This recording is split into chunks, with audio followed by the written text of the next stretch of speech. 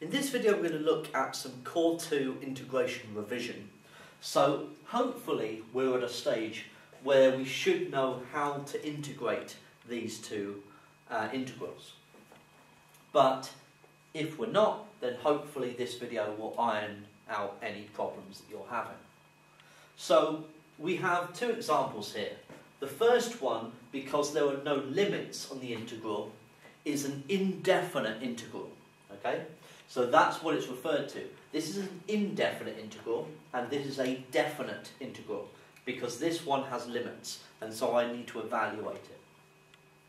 So the first thing to do is to write each element as x to the power of something. It's much easier to integrate it in that way.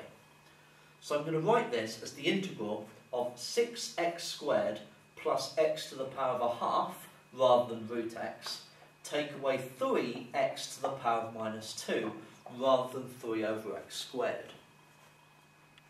I'm now ready to integrate.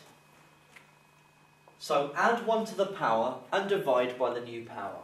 So 6x cubed divided by 3 plus x to the power of 3 halves divided by 3 halves. Take away 3x to the power of minus 1 divided by minus 1. And because it's an indefinite integral, I must add on a constant of integration.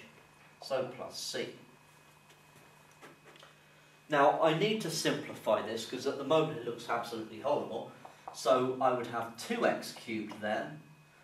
That would be 2/3 x to the 3 halves, because dividing by 3 halves is the same as multiplying by 2/3.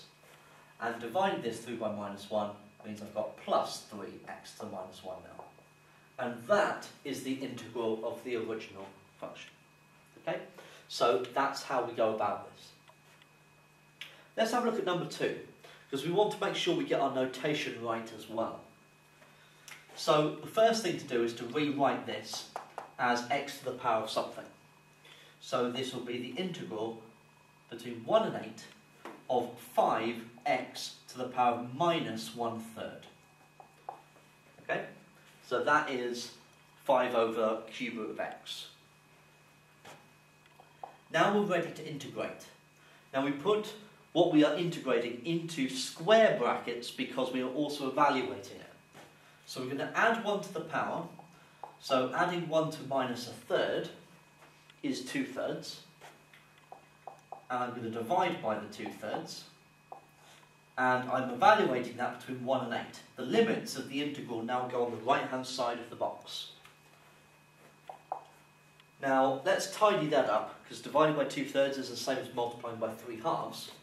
So this is 15x to the 2/3 over 2. That's 5 times 3 halves, evaluated between 8 and 1. So I'm going to substitute 8 first and then 1.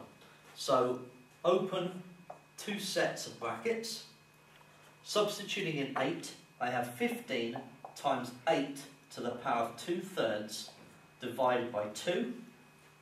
And I have 15 times 1 to the power of 2/3 divided by 2. Okay? So ordinarily I would use a calculator here. Now 8 to the power of 2/3, 8 to the power of a third is 2, 2 squared is 4, 4 divided by 2 is 2, so 2 lots of 15 is 30, so that will evaluate to 30, that first bracket. And then the second bracket, we've got 15 times 1 to the 2/3, that's just 15 over 2, so minus 15 over 2, or 15 halves. Okay, and then finally, 30 take away 15 halves gets us 45 halves. Okay? So 45 over 2, or 22.5. And that is the evaluated integral here. So take note of the notation, the square brackets, the brackets that I've used there in order to show how I've substituted the numbers in. It's all very, very useful because the integrals that we're going on to are going to be much, much more complicated.